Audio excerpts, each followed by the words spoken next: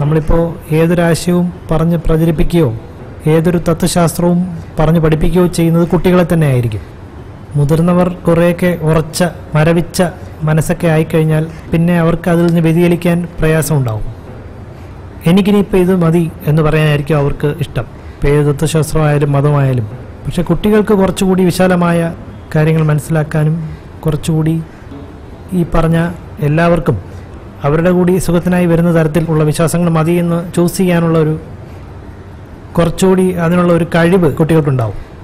അങ്ങനെ ഒരു കഴിവ് ഉണ്ടാകുന്ന രീതിയിൽ കുട്ടികളുടെ വിദ്യാഭ്യാസ സമ്പ്രദായത്തിലോ കരിക്കുലത്തിലോ ഒക്കെ വ്യത്യാസങ്ങൾ വരുത്തുന്നത് ലോകത്തിൽ വളരെ വലിയ ചേഞ്ചസ് ഉണ്ടാക്കില്ലേ എന്ന് ചോദിച്ചാൽ എന്തായിരിക്കും അഭിപ്രായം? വിദ്യാഭ്യാസമൊക്കെ അതൊക്കെ ഒരു ചെറിയൊരു ആസ്പെക്റ്റാണ്. വിദ്യാഭ്യാസം കൊണ്ട് ആരും മോശമായിട്ടില്ല, വിദ്യാഭ്യാസം കൊണ്ട് ആരും നന്നായിട്ടുമില്ല. അങ്ങനെയാണ് ഞാൻ മനസ്സിലാക്കിയിട്ടുള്ളത്. കാരണം ഞാൻ വളരെ നാച്ചുറലായിട്ട് വിദ്യാഭ്യാസം കൊടുത്തിട്ടുള്ള കുട്ടികളെ കണ്ടിട്ടുണ്ട്. അതായത് നമ്മുടെ ഇന്ന് നിലനിൽക്കുന്ന വിദ്യാഭ്യാസ സമ്പ്രദായത്തിലേക്കൊന്നും വിടാതെ വളരെ സമാന്തരമായി പ്രകൃതിയിൽ കളിപ്പിച്ചും വീട്ടിലിരുത്തി പഠിപ്പിച്ചും വളരെ നാച്ചുറലായിട്ട് വളർത്തിയിട്ടുള്ള കുട്ടികളെ കണ്ടിട്ടുണ്ട്. ഞാൻ അത്ഭുതപ്പെട്ടു പോയിട്ടുണ്ട്. അല്പം പോലും മനുഷ്യത്വമില്ലാത്ത കുട്ടികളെ ഞാൻ അവിടെ കണ്ടിട്ടുണ്ട്. എന്നാൽ സാധാരണ അക്കാഡമിക്കായിട്ടുള്ള വിദ്യാഭ്യാസം കാണാതെ പഠിച്ച് പരീക്ഷ എഴുതി കഷ്ടപ്പെട്ട് വീണ്ടും പഠിച്ച് അങ്ങനെ ജീവിച്ചിട്ടുള്ള മനുഷ്യരിലൊക്കെ ഒരുപാട് നല്ല മനുഷ്യരെയും കണ്ടിട്ടുണ്ട്.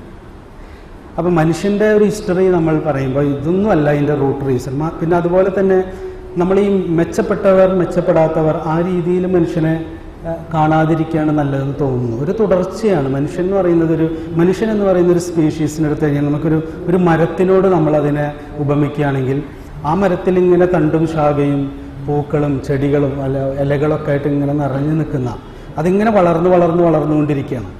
അപ്പം നമ്മുടെ ഒരു തുടർച്ച തന്നെയാണ് പുതിയ തലമുറ എന്ന് പറയുന്നത്. അപ്പം നമ്മളുടെ മക്കൾ എന്ന് പറയുന്നത് പ്രായം കൊണ്ട് കുറഞ്ഞിരിക്കുന്നവരാണെങ്കിലും ജനറ്റിക്കലി അവർ പ്രായം കൂടിയവരാണ്. കാരണം നമ്മളെക്കാൾ കോമൺ സെൻസ് നമുക്ക് കാണാൻ പറ്റും. നമ്മുടെ അത്ര സാങ്കല്പിക ലോകം അവർക്കില്ല. കുറച്ചും കൂടി അവർ റിയലിസ്റ്റിക് ആണ്. ഇപ്പോൾ ഞാൻ കുട്ടികളെക്കുറിച്ച് പറയുമ്പോൾ പുതിയ കുട്ടികൾ എന്നെ ഏറ്റവും കൂടുതൽ അത്ഭുതപ്പെടുത്താറുണ്ട്. ഇപ്പോൾ പുതിയ കുട്ടികളെക്കുറിച്ച് ഞാനിപ്പോൾ ഒരു 10 വയസ്സിനും 15 വയസ്സിനും താഴെയുള്ള കുട്ടികളിൽ നടക്കുന്ന ഒരു ഫങ്ഷനിങ് ഞാൻ കുറച്ച് നാളായിട്ട് ഇങ്ങനെ റിസർച്ച് ചെയ്തുകൊണ്ടിരിക്കുന്നൊരു വിഷയമാണ്. പാരൻറ്റിങ് എന്ന് പറയുന്നൊരു വിഷയം. ഇപ്പോൾ കുട്ടികൾ ജനിക്കുന്നില്ല എന്നുള്ളതാണ് ഞാൻ ഒബ്സർവ് ചെയ്തപ്പോൾ മനസ്സിലായിട്ടുള്ളൊരു കാര്യം. നമ്മളൊക്കെ ജനിച്ചത് കുട്ടികളായിട്ട് തന്നെയാണ്, അന്തംഗമ്മികളായിട്ട് തന്നെയാണ് നമ്മളൊക്കെ ജനിച്ചത്. ആ നാടൻ ഭാഷയിൽ പറഞ്ഞു പുതിയ ജനിക്കുന്ന കുട്ടികൾ കുട്ടികളെ അല്ല, അവർ ഇൻഡിവിജ്വൽസാണ്. ചെറിയ കുഞ്ഞുങ്ങൾ പോലും വ്യക്തികളാണ്. അവരിഷ്ടമില്ലാത്ത ഒരാൾ തൊട്ട് കഴിഞ്ഞാൽ അവരുടെ ഒരു നോട്ടം, അവരുടെ ബോഡി ലാംഗ്വേജ് തന്നെ എൻ്റെ അനുവാദമില്ലാതെ നീ എന്തിനാ എന്നെ തൊട്ടു എന്നുള്ളതാണ്. അവരുടെ ഒരു റൈറ്റിലും ഇടപെടാൻ അവർ സമ്മതിക്കുന്നില്ല. ശരീരത്തിൽ അവർ പ്രായം കുറഞ്ഞിരിക്കുന്നെങ്കിലും ബോധത്തിൽ അവർ ഇൻഡിവിജ്വൽസ് ആയിട്ടാണ് ജനിക്കുന്നത്. അപ്പം അത് ഏത് മേഖല എടുത്താലും ഇപ്പോൾ കമ്പാഷൻ എന്ന് പറയുന്ന ഒരു കരുണ എന്ന് പറയുന്ന ഒരു ആസ്പെക്റ്റ് എടുത്തു കഴിഞ്ഞാൽ ഞാൻ ഈയിടെ ഒരു കഥ വായിച്ചിരുന്നു. ഞാൻ എല്ലാ സ്ഥലത്തും പോയാലും ആ കഥ പറയാം. ഈ തലമുറകൾ തമ്മിലുള്ള വ്യത്യാസം പറയാൻ വേണ്ടി ഞാൻ എല്ലായിടത്തും പറയുന്നൊരു കഥയാണ്. കാനേഷ് പൂനൂർ പറഞ്ഞിട്ടുള്ളൊരു കഥയാണ്.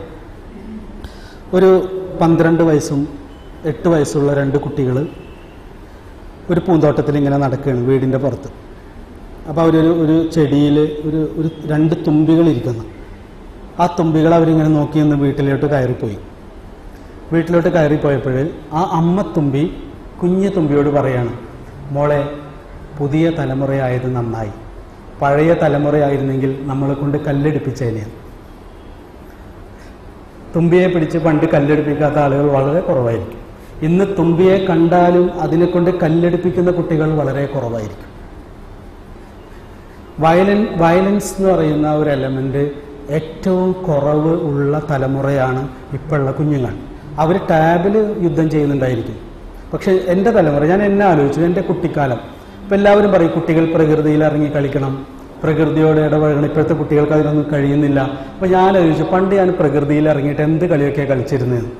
ഒന്ന് ഏറുമ്പന്ത് എന്ന് പറഞ്ഞാൽ ഈ ഓല കൊണ്ട് ഉണ്ടാക്കുന്ന പന്തിൻ്റെ ഇടയിൽ ഏറ്റവും കനമുള്ള കല്ല് വെച്ചിട്ടാണ് അത് ഉണ്ടാക്കുക. അത് എറിഞ്ഞ് അപ്പുറത്തിരിക്കുന്നവൻ്റെ പുറം പൊട്ടിക്കുക എന്നുള്ളതാണ് ലക്ഷ്യം. പരമാവധി വേദനിപ്പിക്കുക എന്നുള്ളതാണ്. പിന്നെ കോട്ടികളി. എനിക്കിപ്പോഴും എൻ്റെ കൈ വേദനിക്കും എൻ്റെ സുഹൃത്തുക്കൾ അടിച്ചിട്ട് വേദനിപ്പിച്ചിട്ടുള്ള. ഉപ്പും പക്ഷി കളിക്കുന്നത്, കബഡി കളിക്കുന്നത്, പിന്നെ ഇടി കൂടുന്നത്, വയലൻസേ ഉള്ളൂ കൂടുതലും. സംഭവം പ്രകൃതിയിലൊക്കെ തന്നെയാണ് ഉണ്ടായിരുന്നത്. പിന്നെ തോട്ടിൽ മീൻ പിടിക്കാൻ പോകും, അവിടെ ആ പരിസരത്തുള്ള എല്ലാ ജീവികളെയും കല്ലിനടിച്ചു കൊല്ലും, ഒരു കാര്യമില്ലാതെ. സംഭവം പ്രകൃതിയോട് ഇണങ്ങിയിട്ടാണ് ജീവിക്കുന്നത്. പക്ഷെ പുതിയ കുട്ടികളെ എടുത്തു കഴിഞ്ഞാൽ അവർ ചിലപ്പോൾ മറ്റേ പുഴയോരത്ത് ചെന്നിരിക്കുന്നില്ലായിരിക്കാം, ഒന്നും ചെയ്യുന്നില്ലായിരിക്കാം. പക്ഷേ വയലൻസ് നമ്മൾ ശ്രദ്ധിച്ചു കഴിഞ്ഞാൽ ഇന്നത്തെ കുട്ടികളിൽ ഒരുപാട് ഇഷ്യൂസ് ഉണ്ട് പുതിയ കുട്ടികളിൽ. അത് നമ്മൾ നേരത്തെ പറഞ്ഞ പോലെ മനുഷ്യൻ എന്ന് പറയുന്ന ജീവി അനുഭവിക്കുന്ന എല്ലാ ഐഡന്റിറ്റി ക്രൈസിസും എല്ലാ സങ്കീർണതകളും എല്ലാ ഇഷ്യൂസും നമ്മളെപ്പോലെ നമ്മുടെ തലമുറയിൽ പുതിയ കുട്ടികൾ അനുഭവിക്കുന്നുണ്ട്. പക്ഷെ നമ്മളൊന്നും വേണ്ടത്ര അനുഭവിച്ചിട്ടില്ലാത്ത ചിലതും കൂടി അവരിൽ ആഡ് ചെയ്യപ്പെട്ടിട്ടുണ്ട് ഈ പ്രശ്നങ്ങളുടെ കൂടെ തന്നെ ഗുണപരമായിട്ട്. ഒന്ന് വയലൻസ് വളരെ കുറവാണ്. രണ്ട്, ഒരുപക്ഷെ കേരളത്തെ സംബന്ധിച്ചിടത്തോളം മഹാ അനുഗ്രഹം എന്ന് എനിക്ക് തോന്നുന്ന ഒന്നാണ് ജെൻഡർ ഡിഫറൻസ് അവരുടെ ബോഡി ലാംഗ്വേജിൽ ഇല്ലാതായിരിക്കുന്നു എന്നുള്ളത്. ബോഡി ലാംഗ്വേജിലില്ല, അതാണ് പ്രധാനം. നമ്മൾ ആശയപരമായിട്ട് സ്ത്രീ പുരുഷ സമത്വം പറയാൻ തുടങ്ങിയിട്ട് ഒരുപാട് നാളായെങ്കിലും കുറച്ച് ആൺകുട്ടികളെയും പെൺകുട്ടികളെയും 15 വയസ്സിന് താഴെയുള്ള ആൺകുട്ടികളെയും പെൺകുട്ടികളെയും നമ്മളൊരു സൈഡ് മിക്സായിട്ട് ഇരുത്തി കഴിഞ്ഞാൽ അവരുടെ ബോഡി ലാംഗ്വേജിൽ ആൺകുട്ടികളും പെൺകുട്ടികളും ഇടകലർന്നാണ് ഇരിക്കുന്നത് എന്ന ഫീലില്ല, അതില്ല. അവർ കുറേ വ്യക്തികൾ ഒന്നിച്ചിരിക്കുന്നു എന്നുള്ള ഫീലാണ് നമ്മൾ കാണുന്നത്. പക്ഷെ നമ്മളത് മനസ്സിലാക്കാതെ ഇപ്പോഴും നിന്ന് ക്ലാസ് എടുക്കണം, ജീൻസ് പാൻറ് ഇടരുത്, ടൈറ്റുള്ള വസ്ത്രം ഇടരുത്. ഇത് നമ്മുടെ പ്രശ്നമാണ്. പെണ്ണിൻ്റെ സ്ത്രീകളെ കണ്ടാൽ മുലയിലേക്ക് നോക്കും, സ്ത്രീകളെ കണ്ടാൽ വയറ്റിൽ. പുതിയ കുട്ടികൾ മുലയും വയറ്റിലേക്കും എന്നല്ല നോക്കുന്നത്, അവരവരുടെ കണ്ണിലേക്ക് നോക്കി കാര്യങ്ങൾ സംസാരിക്കുന്നു. അത് നമുക്കിങ്ങനെ കാണാൻ പറ്റുന്നുണ്ട്. ഞാൻ കുറേ നാളെ ഒബ്സർവ് ചെയ്യുന്നുണ്ട്. അത്തരം വിഷയങ്ങൾ അവരെ അത്രയും അസ്വസ്ഥപ്പെടുത്തുന്നില്ല. ഒരു മുറിയിൽ കിടന്നുറങ്ങുന്നുണ്ട് ആൺകുട്ടികളും പെൺകുട്ടികളും. ഇപ്പോൾ ഞാൻ കണ്ടിട്ടുണ്ട്, ഒരു പ്രശ്നമില്ല അവർക്ക്. എന്നാൽ ലൈംഗികമായ ഇഷ്യൂസ് ഇല്ല എന്നല്ല, പക്ഷെ മര്യാദ അവർക്കുണ്ട്. എനിക്ക് തോന്നുന്നില്ല, ഇനി വളരെ കുറവായിരിക്കും പുതിയ കുട്ടികളിൽ. ഇപ്പോൾ 15 വയസ്സിന് താഴെയുള്ള കുട്ടികൾ അവരുടെ കുട്ടികളോട് അപമര്യാദയായി പെരുമാറി എന്ന് പറയുന്ന അപമര്യാദയായി പെരുമാറുന്നത് ഇപ്പോൾ കൂടുതൽ 40-ന് മുകളിലുള്ളവരായിരിക്കും, ഒരു 35 വയസ്സിന് മുകളിലുള്ള ആളുകളായിരിക്കും. ഗുരു നിത്യ പറയുമായിരുന്നു, എനിക്ക് തോന്നുന്നു കേരളത്തിലെ ഏറ്റവും കൂടുതൽ പെൺകുട്ടികൾ ആ ഒരു ആശ്രമത്തിൽ വന്നു പോയിട്ടുണ്ടാവുക ഫേൺ ഹില്ലിലായിരിക്കണം ഒരു പക്ഷേ, വളരെ ഓപ്പണായിട്ട്. അപ്പോൾ ഗുരു അവരോടൊക്കെ പറയും, മക്കളെ നിങ്ങൾ വല്ല ബസ്സിലും ട്രെയിനിലൊക്കെ യാത്ര ചെയ്യുമ്പോൾ 25 വയസ്സിന് താഴെയുള്ളവരുടെ അടുത്ത് ചെന്നിരിക്കാവുന്നു, ഒരു 30 വയസ്സിന് മുകളിലുള്ള ഒരാളുടെ അടുത്തും ചെന്നിരിക്കരുത്. 25 വയസ്സിന് താഴെയുള്ള ആളുകൾ ചെന്നിരുന്ന് നിങ്ങൾ അവരെ പ്രൊട്ടക്റ്റ് ചെയ്തോളൂ. പക്ഷെ പ്രായമായവരെ സൂക്ഷിക്കണം. കാരണം പ്രായമായ ആളുകളിൽ അത്രമാത്രം സപ്രഷൻസും പ്രശ്നങ്ങളുണ്ട്. പക്ഷേ ഈ പുതിയ കുട്ടികൾ ഈ ജെൻഡർ ഡിഫറൻസ് ഇല്ലാത്ത ഒരു സ്റ്റേറ്റ് ഓഫ് കോൺഷ്യസ്നെസ്സിലേക്ക് എത്തിയിട്ടുണ്ടെങ്കിൽ അതിന് കാരണം നമ്മൾ തന്നെയാണ്. കാരണം നമ്മളൊക്കെ കൊതിക്കുന്നുണ്ട് അത്. അപ്പം ഈ കടന്നു വന്ന തലമുറകൾ ബാഹ്യമായും ആന്തരികമായും നടത്തിയിട്ടുള്ള സമരങ്ങളാണ് പുതിയ കാലത്തെ കുട്ടികൾ ഈസി ആയിട്ട് റിസൾട്ടായിട്ട് അനുഭവിക്കുന്നത്. അല്ലാതെ അവരിൽ അങ്ങ് നാച്ചുറലായിട്ടുണ്ടായതല്ല. ആ ഒരു ഉൾപരിവർത്തനം, അവരൊരു മ്യൂട്ടേഷൻ എന്നൊക്കെ പറയുന്നത് അവരിൽ സംഭവിക്കുന്നുണ്ടെങ്കിൽ അതിന് തൊട്ട് പിറകിലുള്ളവർ നടത്തിയിട്ടുള്ളൊരു പ്രാക്ടീസുണ്ട്. ഞാൻ ഈയിടെ കുറച്ച് നാൾ മുമ്പ് ഒരു പരീക്ഷണത്തെക്കുറിച്ച് വായിച്ചു. അത് തന്നെയാണ് മനുഷ്യരിൽ സംഭവിക്കുന്നതെന്ന് പറയാൻ കഴിയില്ലെങ്കിലും അതിൻ്റെ ചില അലയൊലികളുണ്ടെന്ന് പറയേണ്ടി വരും. ചില കുരങ്ങിൽ നടത്തിയിട്ടുള്ള ഒരു പരീക്ഷണം പലരും വായിച്ചിട്ടുണ്ടായിരിക്കും. ജപ്പാനിലുള്ള ഒരു ദ്വീപിലോ എവിടെയോ നടത്തിയ ഒരു പരീക്ഷണമാണ്. ഈ മധുരക്കിഴങ്ങ് കുരങ്ങുകൾ ഒരു ദ്വീപിൽ ഒരു പ്രത്യേക കുരങ്ങുകൾക്ക് കൊണ്ടിട്ട് കൊടുക്കും. അപ്പോൾ ഇതിങ്ങനെ മണ്ണിൽ പൊതഞ്ഞു കിടക്കുന്നത് അതെടുത്ത് കഴിക്കാൻ പറ്റില്ല. ഒരു ദിവസം കുറേ പ്രാവശ്യം ഒരു ഹെലികോപ്റ്ററിൽ ഇങ്ങനെ കൊണ്ടിട്ട് കൊടുക്കും. പല ദ്വീപുകളിലുള്ള അതേ സ്പീഷീസിൽപ്പെട്ട കുരങ്ങുകൾക്ക് ഇത് കൊണ്ടിട്ട് കൊടുക്കും. അവസാനം അവരെന്ത് ഒരു ദ്വീപിൽ മാത്രം കോൺസെൻട്രേറ്റ് ചെയ്തു. ഒരു ദിവസം ഒരു പെൺകുരങ്ങ്, ഒരു കുട്ടിക്കുരങ്ങ് ഈ മധുരക്കിഴങ്ങ് പോയി വെള്ളത്തിൽ കഴുകി കഴിച്ചു ആദ്യമായിട്ടാണ്. എന്നിട്ട് അത് അതിൻ്റെ അമ്മയ്ക്ക് പഠിപ്പിച്ചു കൊടുത്തു. പിന്നെ ആ അമ്മ അത് വേറെ കുരങ്ങിന് പഠിപ്പിച്ചു കൊടുത്തു. കുറേ നാൾ ഇതിങ്ങനെ തുടർന്ന് ഈ പഠിപ്പിച്ചു കൊടുക്കൽ തുടർന്നു, ഈ പ്രാക്ടീസ് തുടർന്നു. ഒരു ദിവസം അവരതിന് 100ാമത്തെ കുരങ്ങ് എന്നാണ് പറയുന്നത്. ഒരു ദിവസം ഒരു കുരങ്ങ് കൂടി ആ മധുരക്കിഴങ്ങ് വെള്ളത്തിൽ കഴുകി കഴിച്ചതോടുകൂടി ആ സ്പീഷീസിൽപ്പെട്ട കുരങ്ങ് എവിടെയൊക്കെയുണ്ടോ ഭൂമുഖത്ത് അവിടെയൊക്കെ ഈ മധുരക്കിഴങ്ങ് കൊണ്ടിട്ട് കൊടുത്തു കഴിഞ്ഞാൽ അത് പോയിട്ട് വെള്ളത്തിൽ കഴുകി കഴിക്കുന്നു, അതിനു മുമ്പ് കഴിക്കാത്തവർ. എന്നിട്ട് അവർ കണ്ടെത്തിയത് ഒരു ജീവിയിൽ നിരന്തരമായിട്ട് പലരും നടത്തുന്ന പ്രാക്ടീസ് പിന്നീട് അതിൻ്റെ ആ ജീവവർഗത്തിൻ്റെ മുഴുവൻ സ്വഭാവമായിട്ട് പിന്നീട് മാറാൻ സാധ്യതയുണ്ട്. ഇപ്പം ഇന്ന് നമ്മളൊരു പെൺകുട്ടിയോട് നിന്റെ ഭർത്താവ് മരിച്ചു കഴിഞ്ഞാൽ നീ ചിതയിൽ ചാടി മരിക്കുമോ എന്ന് ചോദിച്ചാൽ കുട്ടി ഞെട്ടും, സംശയിക്കുക പോലുമില്ല, ഞെട്ടും. പക്ഷെ ഒരു കാലത്ത് നമ്മളുടെ ഒരു സംസ്കാരത്തിൽ അത് വളരെ നാച്ചുറലായിരുന്നു. ചാടിയേ പറ്റൂ, ചാടുമായിരുന്നു മനുഷ്യർ. അത് ചാടാതിരിക്കുക എന്ന് പറയുന്നതായിരുന്നു തിന്മ. പക്ഷെ നിരന്തരമായ സമരം, അത് ബാഹ്യമായും ആന്തരികമായും നടത്തിയ നിരന്തരമായ സമരത്തിൻ്റെ ഒരു റിസൾട്ട് പിന്നീടുള്ള ഒരു സമൂഹത്തിൽ അങ്ങനെ ചിന്തിക്കാൻ പോലും കഴിയാത്ത ഒരു സംസ്കാരമായിട്ട് മാറി. ഭൂരിപക്ഷത്തിൽ ഒരു തുമ്പിയെ പിടിച്ച് ആ തുമ്പിയെ കൊണ്ട് കല്ലെടുപ്പിക്കുകയോ എന്ന് ചോദിക്കുന്ന കുട്ടികൾ കൂടുതലുണ്ടായത് പഴയ തലമുറയിൽ ആരൊക്കെയോ തുമ്പിയെ കൊണ്ട് കല്ലെടുപ്പിക്കുന്നത് ശരിയല്ല എന്ന് ചിന്തിച്ചു തുടങ്ങിയതിൻ്റെ റിസൾട്ടാണ്. അപ്പോൾ ഒരു കാലത്ത് അല്ലെങ്കിൽ പഴയ തലമുറയിൽപ്പെട്ട ആളുകൾ വളരെ ആഴത്തിൽ ചിന്തിക്കുകയും ആന്തരികമായും ബാഹ്യമായും സമരം ചെയ്യുകയും നിരന്തരമായി ഇത് പ്രാക്ടീസ് ചെയ്യുകയും ചെയ്ത ഒന്ന് തന്നെയാണ് ഇന്ന് പുതിയ കുട്ടികളിൽ നാച്ചുറലായിട്ട് ജെൻഡർ ഡിഫറൻസ് ഇല്ലാതെയും പിന്നെ കോമൺ സെൻസ് ഫങ്ഷൻ ചെയ്യാൻ തുടങ്ങി എന്നുള്ളത്. അത് ഞാൻ വളരെയധികം ശ്രദ്ധിച്ചൊരു കാര്യമാണ്. ഇപ്പോൾ ഈയിടെ ഞാനൊരു സ്ഥലത്ത് പോയപ്പോൾ ഒരു കുട്ടി, അവൾ ഈ സംസാരമൊക്കെ കഴിഞ്ഞിട്ട് എന്നെ കാണണമെന്ന് പറഞ്ഞു വന്നു. അപ്പോൾ ആ മോളെ കണ്ടപ്പോൾ എനിക്ക് ഭയങ്കര ഒരു താല്പര്യം തോന്നി. അപ്പോൾ അവളെക്കുറിച്ച് അന്വേഷിച്ചപ്പോൾ അവൾ ആ നാട്ടിലെ ഒരു സ്റ്റാറാണ്. അപ്പോൾ അതിൻ്റെ ഒരു കാരണമായ ഒരു റീസൺ അവർ പറഞ്ഞത്, അവൾക്ക് 8 വയസ്സ് പ്രായമുള്ളപ്പോൾ 3ാം ക്ലാസ്സിൽ പഠിക്കുമ്പോൾ അവളുടെ സ്കൂളിലൊരു സെലിബ്രിറ്റി പ്രസംഗിക്കാൻ വന്നു. അദ്ദേഹം പ്രസംഗിച്ചുകൊണ്ട് നിൽക്കുമ്പോൾ കറണ്ട് പോയപ്പോൾ അദ്ദേഹം കുട്ടികളോട് പറഞ്ഞു, എല്ലാവരും ഒന്ന് മുമ്പിലോട്ട് നീങ്ങിയിരിക്കൂ എന്ന് പറഞ്ഞു. അപ്പോൾ ഈ മോള് കൈപൊക്കി. അപ്പോൾ എന്ന് ചോദിച്ചപ്പോൾ പറഞ്ഞു, അല്ല സാർ ഇങ്ങോട്ട് വരികയാണെങ്കിൽ ഒരാൾ വന്നാൽ പോരെ, ഇത്രയും ആളുകൾ അങ്ങോട്ട് വരുന്നതിനേക്കാൾ നല്ലത് അതല്ലേ എന്ന് ചോദിച്ചു. ഉടനെ അദ്ദേഹം നല്ല മനുഷ്യനായിരുന്നു. അദ്ദേഹം നേരത്തെ പറഞ്ഞതുപോലെ നാരായണഗുരു പറഞ്ഞ അകമണയാതെ അകതാരമർത്തി അദ്ദേഹം പറഞ്ഞു, മോളെ ശരിയാണ് നീ പറഞ്ഞു, പക്ഷെ ഞങ്ങളൊന്നും അങ്ങനെ ചിന്തിച്ചിട്ടില്ല. ഞങ്ങൾ ഈ മൈക്കിൻ്റെ മുമ്പിൽ വന്നിരുന്നാൽ അറിയാതെ ജ്ഞാനികളായിത്തീരും. മുമ്പിലിരിക്കുന്നവരൊക്കെ വിവരമില്ലാത്ത ആളുകളാണെന്ന് ഞങ്ങൾക്ക് തോന്നും. പക്ഷെ ആ മോൾക്ക് അങ്ങനെ തോന്നുന്നില്ല. അവളെ സംബന്ധിച്ചിടത്തോളം ഈ സംസാരിക്കുന്ന സെലിബ്രിറ്റി ബഹുമാനം ആദരവൊക്കെ ഉണ്ട്. പക്ഷെ പൊട്ടത്തരം പറഞ്ഞാൽ അവൾ ചൂണ്ടിക്കാണിക്കും. അത് പുതിയ തലമുറയിൽ കോമൺ ആയിട്ട് മാറിയിരിക്കുന്നു എന്നുള്ള. അവർ തെറ്റുകളെ ചൂണ്ടിക്കാണിക്കും. അവരുടെ തെറ്റുകളെ അക്സെപ്റ്റ് ചെയ്യാനും തയ്യാറായ കുട്ടികൾ പഴയതിനേക്കാൾ കൂടുതലാണ് എന്നുള്ളത്. ഇത് അവർക്ക് ആരും വിദ്യാഭ്യാസം കൊടുത്തിട്ടുണ്ടായതല്ല. ഞാൻ ആ വിഷയത്തിലേക്ക് പറഞ്ഞു. ഒരു വിദ്യാഭ്യാസം എന്ന് പറയുന്നത് നൂറ്റാണ്ടുകളായിട്ട് മനുഷ്യൻ അവൻ്റെ ജീവിതം കൊണ്ട് ഇങ്ങനെ ആർജിച്ചുകൊണ്ടിരിക്കുന്നുണ്ട്. പക്ഷെ നമ്മൾ പറയുന്ന പോലെ സ്പീഡ് റിക്കവറി ഉണ്ടാവില്ല. വിദ്യാഭ്യാസത്തിലാണ് നമ്മൾ സദാ ഉള്ളത്. ഈ ജീവവർഗം ഒരു ബെറ്റർ ഹ്യൂമൻ ബീയിങ് ആവാൻ, കൊള്ളാവുന്ന ഒരു മനുഷ്യനായിട്ട് മാറാൻ നിരന്തരം പരിശ്രമിച്ചുകൊണ്ടിരിക്കുന്നുണ്ട്. പക്ഷെ നമ്മളുടെ ഈ പഴയ സംസ്കാരം നമ്മളിൽ നിന്ന് പിടിവിട്ടു പോകുന്നില്ല. പക്ഷെ ചിലതൊക്കെ അഴിഞ്ഞു പോയിട്ടുണ്ട്.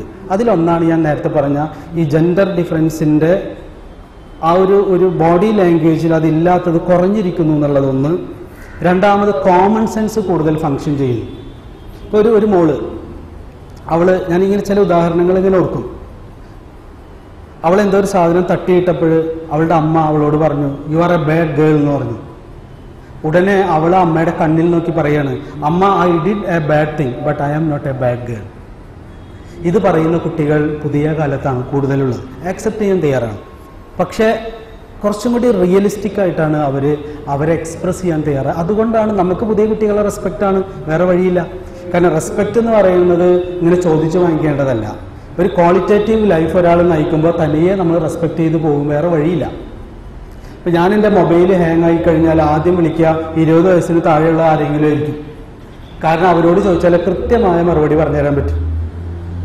അല്ലെങ്കിൽ അതൊന്ന് അപ്ഡേറ്റ് ചെയ്യണമെങ്കിൽ നമ്മൾ ഇതുമൊന്ന് അപ്ഡേറ്റ് ചെയ്ത് ചോദിച്ചാൽ അത് കൃത്യമായിട്ട് മാമൻ എന്തൊക്കെയാണ് വേണ്ടത്.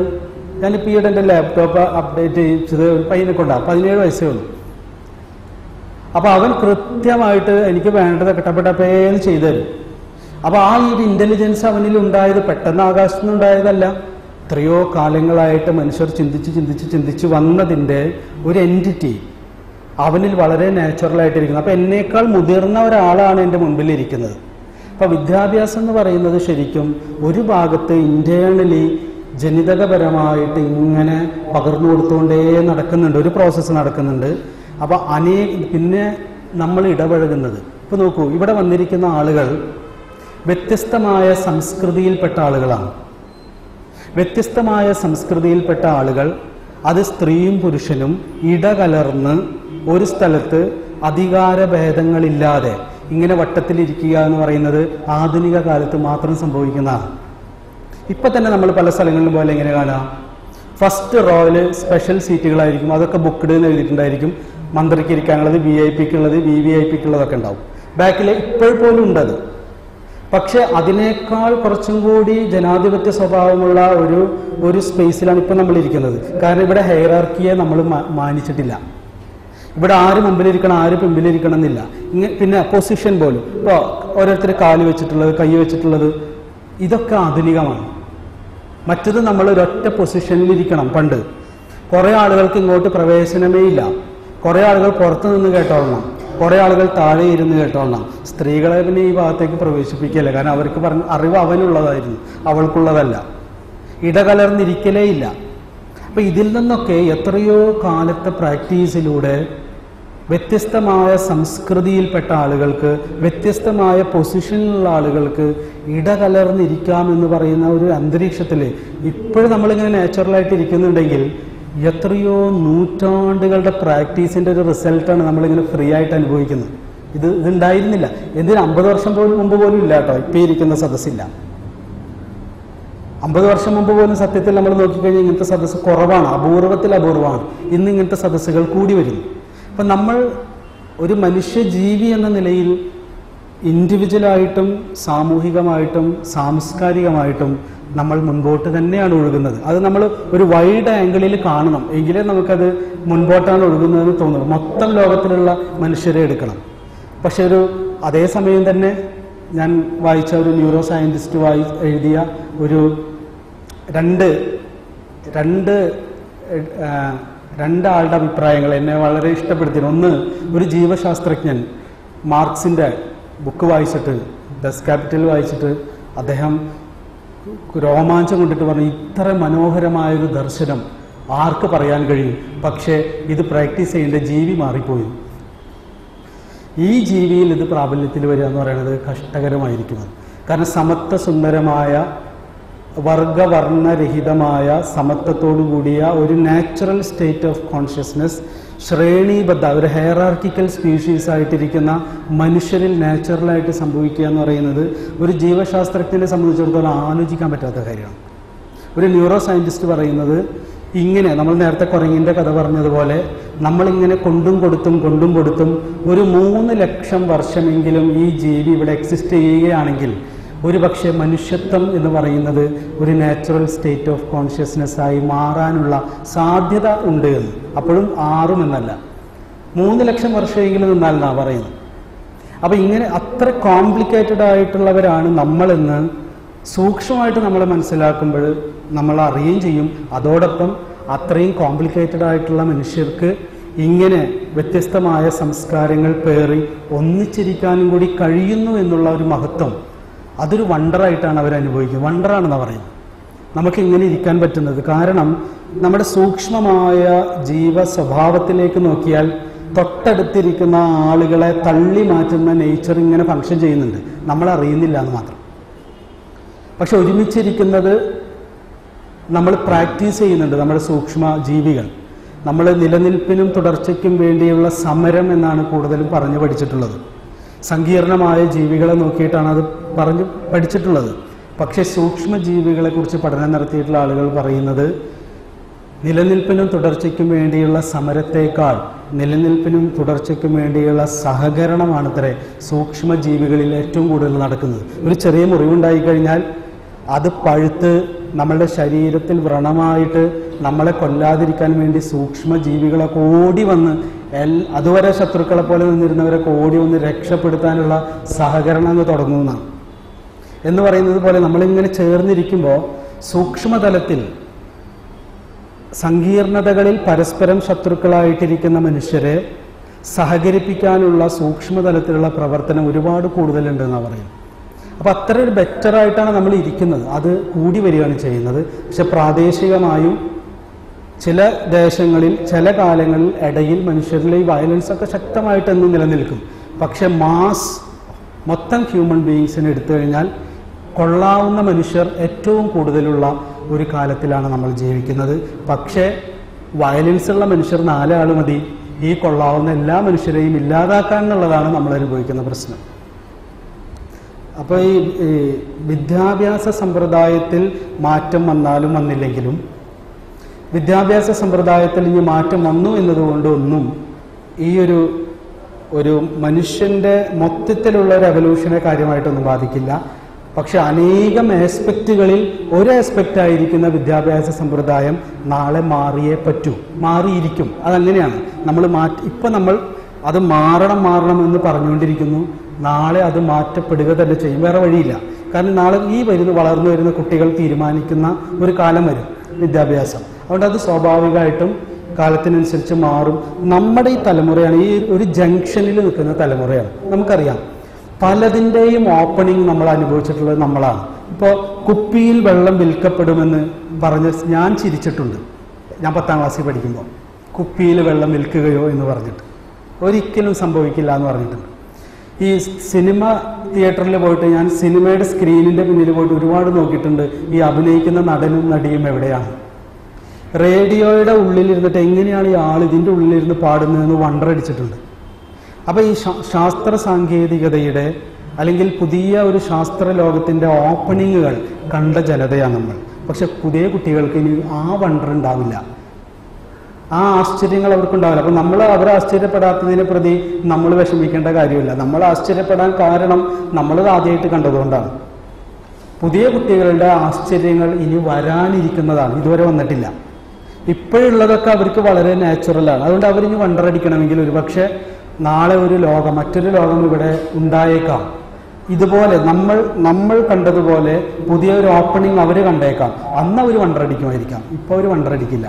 അപ്പം ഈ ജംഗ്ഷനിലിരിക്കുന്ന നമ്മൾ ആശങ്കപ്പെടുന്നത് പോലെ ഉള്ള ഒരു ആശങ്ക നമ്മുടെ കുട്ടികൾക്ക് ഉണ്ടാവില്ല. ഞാൻ 23 വയസ്സ് 24 വയസ്സ് പ്രായമുള്ള ഒരു പയ്യൻ, അവന് IT വളരെ കമ്പ്യൂട്ടർ എഞ്ചിനീയറിംഗ് ഒക്കെ വളരെ ഉയർന്ന വിദ്യാഭ്യാസം നേടി വലിയൊരു കമ്പനിയിൽ ജോലി കിട്ടി. അവനത് റിസൈൻ ചെയ്തിട്ട് എറണാകുളത്ത് ഒരു ചെറിയ കോഫി ഷോപ്പ് തുടങ്ങിയിരിക്കുക. അപ്പോൾ അവർ ആ കോഫി ഷോപ്പിൽ ഒരു ഇൻട്രാക്റ്റീവ് സെഷൻ വെച്ച് ഞാൻ ചെന്നു. അപ്പോൾ ഞാൻ പറഞ്ഞു, നീ ഇങ്ങനെ തുടങ്ങുന്നത് വീട്ടുകാർക്ക് പ്രശ്നമൊന്നുമില്ലേ? വീട്ടുകാർക്ക് പ്രശ്നമുണ്ട്, പക്ഷേ എനിക്ക് എൻ്റെ പാഷനാണ് പ്രധാനം. അപ്പോൾ ഞാൻ ചോദിച്ചു അപ്പോൾ വീട്ടുകാരെപ്പോഴും പറയും നിങ്ങൾ കഷ്ടപ്പാട് അറിഞ്ഞ് ജീവിക്കണം എന്നൊക്കെ പറയും. അപ്പോൾ അവൻ പറഞ്ഞ ഒരു മറുപടി എനിക്ക് വളരെ ഇഷ്ടപ്പെട്ടത്. അവൻ പറഞ്ഞു, എൻ്റെ അച്ഛനും അമ്മയും അല്ലെങ്കിൽ പഴയ തലമുറയ്ക്ക് അതിജീവനം ഉപജീവനം ഇത് രണ്ടുമായിരുന്നു അവർക്ക് പ്രധാനം. എങ്ങനെ ജീവിതത്തെ അതിജീവിക്കാം, എങ്ങനെ ഒരു ഉപജീവന മാർഗം കണ്ടെത്താം. പക്ഷെ ഞങ്ങളെ സംബന്ധിച്ചിടത്തോളം ഇത് രണ്ടും ഞങ്ങൾ അനുഭവിച്ചിട്ടില്ല. ഞങ്ങളുടെ ഉപജീവനം വളരെ വളരെ നാച്ചുറലായിട്ട് നടന്നിരുന്നു. അതിജീവിക്കുക എന്ന് പറയുന്നത് ഞങ്ങൾ ഫേസ് ചെയ്തിട്ടില്ല. അപ്പോൾ ഇത് രണ്ടും ഫുൾഫിൽ ചെയ്ത് കഴിഞ്ഞാൽ പിന്നെ ഉണ്ടാവുന്നത് പാഷൻ ജീവിക്കുക എന്നുള്ളതാണ്. അപ്പോൾ പഴയ തലമുറ ഇവരിങ്ങനെ സുഖമായിട്ട് ജീവിക്കുന്നതാകുമ്പോൾ നമുക്ക് സഹിക്കുന്നില്ല, കഷ്ടപ്പാട് അവരറിയുന്നില്ല എന്ന് പക്ഷെ നമ്മൾ മനസ്സിലാക്കേണ്ടത് നമ്മുടെ സ്ട്രഗിൾ അവരെടുക്കാൻ തയ്യാറല്ല, അവരുടെ സിസ്റ്റം തയ്യാറല്ല. നമ്മുടെ പഴയ തലമുറ ഏൺ ചെയ്യുക, സമ്പാദിക്കുക എന്നതിനാണ് പ്രാധാന്യം കൊടുത്തിരുന്നതെങ്കിൽ പുതിയ തലമുറ ഏൺ ചെയ്യുക, സ്പെൻഡ് ചെയ്യുക എന്നതിനാണ് പ്രാധാന്യം. നമ്മൾ സ്പെൻഡ് ചെയ്യില്ല. കാരണം എന്തുകൊണ്ടാണ്? അതിജീവനവും ഉപജീവനവും അതിൻ്റെ ഏറ്റവും പ്രയാസത്തിൽ അനുഭവിച്ചിട്ടുള്ള, നൂറ്റാണ്ടുകളോളം അനുഭവിച്ചിട്ടുള്ള ജീനുകളാണ് നമ്മളിൽ ശക്തമായിട്ടിരിക്കുന്നത്. പുതിയ കുട്ടികൾ അതില്ലാത്തതുകൊണ്ട് അവരെന്ത് ചെയ്യും? അവർ എക്സ്പ്ലോർ ചെയ്യും. നമ്മൾ എക്സ്പ്ലോർ ചെയ്യില്ല, നമ്മളിങ്ങനെ എടുത്തെടുത്ത് വെക്കും. ഇത് അവർ ചിന്തിച്ചുണ്ടാക്കുന്നതല്ല. നമ്മൾ എക്സ്പ്ലോർ ചെയ്തിരുന്നത് ചിന്തിച്ചാണ്. ഒരു യാത്ര പോകണം, ചിലത് പോയി കാണണം, ഇങ്ങനെയൊന്നും ജീവിച്ചാൽ പോരാ, ഇങ്ങനെയൊന്നും സമ്പാദിച്ചു വെച്ചാൽ മാത്രം പോരാ എന്നൊക്കെ നമ്മളെ പറഞ്ഞ് മനസ്സിലാക്കിയിട്ട് വേണം വർഷത്തിലൊരിക്കലും യാത്ര പോകാൻ. ഇപ്പോഴത്തെ കുട്ടികൾ 2000 രൂപ ശമ്പളം കിട്ടിക്കഴിഞ്ഞാൽ 1000 രൂപക്ക് അവൻ യാത്ര ചെയ്യുകയാണ്, അല്ലാതെ ആലോചിച്ചിരിക്കുന്നൊന്നുമില്ല. അവൻ മുൻപേ തീരുമാനിച്ചിട്ടുണ്ട്. അവരെ നോക്കുമ്പോൾ നമുക്ക് തോന്നുന്നു ഇവരൊന്നും ശരിയല്ല, ഇവർക്ക് എന്തോ കുഴപ്പമുണ്ടെന്ന്. പക്ഷെ അവരുടെ കുഴപ്പമല്ല, അവർ നമ്മളെക്കാൾ ബെറ്റർ ലൈഫിലേക്കാണ് പോകുന്നത്. ആ ലൈഫിൽ ഒരുപാട് ഇഷ്യൂസ് ഉണ്ട്, അവിടെ ഇഷ്യൂസ് ഉണ്ട്. ഈ എക്സ്പ്ലോർ ചെയ്യുക എന്ന് പറയുന്ന ഒരു ലോകത്ത് അപകടകരമായ രീതിയിൽ എക്സ്പ്ലോർ ചെയ്യുന്ന ഇടങ്ങൾ, മയക്കമരുന്നിനും അതുപോലെയുള്ള കാര്യങ്ങൾക്കൊക്കെ അടിമപ്പെട്ട് അപകടങ്ങൾ അനുഭവിക്കുന്നുണ്ട്. അവിടെയാണ് കറക്ഷൻ വരുത്തേണ്ടത്. അല്ലാതെ എക്സ്പ്ലോർ ചെയ്യുക എന്ന് പറയുന്നതിന് എതിരാവാൻ പാടില്ല. കാരണം നമ്മളൊക്കെ കൊതിച്ചിട്ടുള്ളതാണ് അവർ ജീവിക്കുന്നത്. ആണും പെണ്ണും വളരെ ഈക്വലായിട്ട് ഇൻട്രാക്ട് ചെയ്ത് പരസ്പരം സ്നേഹത്തോടെയും സൗഹൃദത്തോടെയും വർത്തമാനം പറയണമെന്ന് ആഗ്രഹിക്കാത്ത ആരുമില്ല. പക്ഷെ പറ്റിയിരുന്നില്ല. ഇപ്പോഴത്തെ കുട്ടികൾ വളരെ കൂളായിട്ട് അത് ചെയ്യുന്നു. നമ്മൾ യാത്ര ചെയ്യാൻ ആഗ്രഹിക്കാത്ത ആരുമില്ല, എല്ലാവർക്കും ആഗ്രഹമുണ്ട്, പക്ഷെ പറ്റിയിരുന്നില്ല. അവർക്ക് സാധ്യത വന്നപ്പോൾ അവരതങ്ങ് എക്സ്പ്ലോർ ചെയ്യണം. അപ്പം അവർ യാത്ര ചെയ്യണം, അവർ സ്പെൻഡ് ചെയ്യണം. പക്ഷെ അവർ എക്സ്പ്ലോർ ചെയ്യുന്ന ലോകങ്ങളിൽ ഒരു എത്തിക്സ് രൂപപ്പെടേണ്ടതുണ്ട്. അവിടെ ഒരു ശ്രദ്ധ ഉണ്ടാവേണ്ടതുണ്ട്. അല്ലാതെ അവരിങ്ങനെ സ്പെൻഡ് ചെയ്യുന്നത് തെറ്റാണെന്നല്ല ഇനി നമ്മൾ പറയേണ്ടത്. അത് നമ്മൾ കൊതിച്ചത് അവരിലൂടെ സംഭവിക്കുകയാണ്. അപ്പോൾ ഇങ്ങനെ ഓരോന്നെടുത്ത് നോക്കിയാലും ഒരുപാട് മുമ്പോട്ടേക്ക് യാത്ര ചെയ്യുന്നവരെ കാണാം. പക്ഷെ അതേസമയം ആ കുട്ടികൾ അനുഭവിക്കുന്ന ഇഷ്യൂസ്, ഈയിടെ കുട്ടികളെക്കുറിച്ച് പഠനം നടത്തിയിട്ടുള്ള എന്തുകൊണ്ടാണ് കുട്ടികൾക്ക് ഡയറക്ഷൻ തെറ്റിപ്പോകുന്നത്, ഈ എക്സ്പ്ലോർ ചെയ്യുന്ന ലോകങ്ങൾ ഇത്രമാത്രം അബദ്ധങ്ങളിലേക്ക് പോകുന്നത് എന്നതിന് അവർ പറയുന്ന ഒരു മറുപടി മാതാപിതാക്കൾ കുട്ടികളുടെ കൂടെ സമയം ചെലവഴിക്കാതിരിക്കുന്നു എന്നുള്ളതാണ്. കാരണം മാതാപിതാക്കൾ കുഞ്ഞുങ്ങളുടെ കൂടെ സമയം ചെലവഴിക്കാനില്ല. കാരണം ഏത് കാലത്തും സാങ്കേതികമായിട്ടും ശാസ്ത്രപരമായിട്ടും ഇനി താത്വികമായിട്ടും എത്രയൊക്കെ ലോകം വികസിച്ചാലും എന്നും ഒരുപോലെ നിൽക്കുന്ന ഒരു സാധനമാണ് നമ്മളുടെ ഏറ്റവും പ്രിയപ്പെട്ട ഒരാൾക്ക് സമയം കൊടുക്കുക എന്നുള്ളത്. കുറച്ച് സമയം കൂടി ഇതിന് സാങ്കേതികതയായിട്ടൊന്നും യാതൊരു ബന്ധവുമില്ല. സ്നേഹം എന്ന് പറയുന്ന ഒന്ന് നമ്മളുടെ കുഞ്ഞുങ്ങൾക്ക് പകർന്നു കൊടുക്കുക എന്ന് പറയുന്നത് എന്നും അത് ഏത് കാലത്തും ആർക്കുമുള്ളതാണ്. പക്ഷെ പുതിയ കാലത്ത് സ്നേഹം കുഞ്ഞുങ്ങൾക്ക് പകർന്നു കൊടുക്കേണ്ടത് സൗഹൃദത്തിലൂടെ ആയിരിക്കണം എന്നുള്ളതാണ്. നമ്മളുടെ പഴയ കാലത്തെ പോലെയല്ല. കുട്ടികൾക്കൊരു പരിധി വിട്ടിട്ട് താലോലിക്കലും കൊഞ്ചലും ഒന്നും ഇഷ്ടമല്ല. പക്ഷെ ഫ്രണ്ട്ഷിപ്പ് അവർക്ക് ഇഷ്ടമാണ്. അപ്പോൾ അച്ഛനമ്മമാർ കുട്ടികളോട് സുഹൃത്തുക്കളായിട്ടിരിക്കുന്ന മൊമെന്റ്സ് കുറഞ്ഞിരിക്കുന്നു. അതിലൂടെ മാത്രമേ ഇനി അവരിൽ ഒരു എത്തിക്സ് രൂപപ്പെടുള്ളൂ. അപ്പോൾ ഇനിയുള്ള വരുന്ന പുതിയ തലമുറയിലെ കുട്ടികളിൽ ഒരു മാറ്റം സംഭവിക്കണമെങ്കിൽ അവർക്ക് കൊടുക്കേണ്ട ഏറ്റവും വലിയ വിദ്യാഭ്യാസം, ഞാൻ ആ വിഷയം പറഞ്ഞ് നിർത്തുകയാണ്, അച്ഛനമ്മമാർ നമ്മുടെ മക്കളോട് സൗഹൃദത്തോടെ ഇടപഴകുക എന്ന് പറയുന്ന ഒരു വിദ്യാഭ്യാസ സമ്പ്രദായം നമ്മളുടെ കുടുംബത്തിൽ തുടക്കം കുറിക്കുക എന്നുള്ളതാണ്. ചെറിയ പ്രായത്തിൽ, ചെറിയ കുട്ടിയായിരിക്കുമ്പോൾ മുതൽ അവർക്ക് പറയാനുള്ളത് മുഴുവൻ പറയുന്നത് യാതൊരു മുൻവിധിയുമില്ലാതെ കേൾക്കുന്ന മാതാപിതാക്കൾ ഞങ്ങൾക്കുണ്ട് എന്ന ഒരു ഫീല് നമ്മുടെ കുട്ടികൾക്ക് നമ്മൾ കുഞ്ഞു പ്രായത്തിൽ കൊടുത്തുകൊണ്ടേയിരിക്കും. എന്തും അവർ ആദ്യം കഞ്ചാവ് വലിച്ചത് അച്ഛനും അമ്മയോടും പോയി പറയാം, അവർക്കൊരു പ്രേമം തോന്നിയാൽ പോയി പറയാം എന്നുള്ള ഒരു ഫ്രീഡം കൊടുത്താൽ അവർ വളരെ ബാലൻസ്ഡ് ആയിട്ടുള്ള ഒരു വ്യക്തിത്വത്തോടെ വളരാൻ സാധ്യത കൂടുതലാണ്. അപ്പം സൗഹൃദത്തെ മാതാപിതാക്കൾ കുട്ടികൾക്ക് പകരുക, സ്വാഭാവികമായും അധ്യാപകരും. അത് സെക്കൻഡ് സ്റ്റെപ്പാണ്. അധ്യാപകരും മാതാപിതാക്കളും സൗഹൃദത്തോടെ കുട്ടികളോട് ഇടപഴകുന്ന രീതിയിലേക്ക് അവരവരെ ഉണർത്തിക്കൊണ്ടുവന്നാൽ കുട്ടികൾ അവരുടെ എക്സ്പ്ലോർ ചെയ്യുന്ന ലോകത്ത് ഡീവിയേറ്റ് ചെയ്തു പോകുന്ന ഇടങ്ങൾ കുറഞ്ഞു വരാനുള്ള സാധ്യതയുണ്ടെന്നാണ് പുതിയ പഠനങ്ങൾ പറയുന്നത്. അപ്പോൾ ആ ഒരു സമയം കൊടുക്കാൻ തയ്യാറാവൽ ഉണ്ടാവുക എന്ന് പറയുന്നതാണ് പുതിയ കാലത്ത് കുട്ടികൾക്ക് കൊടുക്കേണ്ട പുതിയ വിദ്യാഭ്യാസം എന്നുള്ളതാണ് എനിക്ക് ആ ഒരു വിഷയത്തിൽ പറയുന്നത്.